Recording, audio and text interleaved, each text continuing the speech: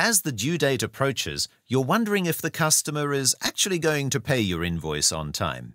Calling up your customer soon after you've sent your invoice is the first step to preventing payment delay. Since by now you understand their payment process and how long it'll take, you can then make a follow-up call ahead of the invoice due date to ensure payment is on schedule. If you sense there might be delays, try to establish where in the process the invoice is, so you then know precisely who to contact. It's critical to record any issues that the customer raises and ensure they're resolved promptly and accurately.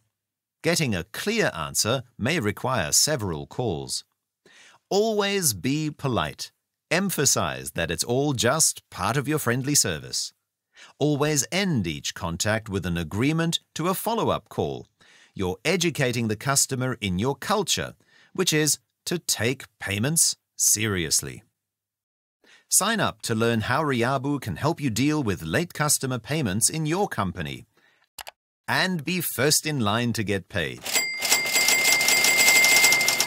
Use our calculator to learn how just a handful of small but powerful actions can make a big difference to your cash flow.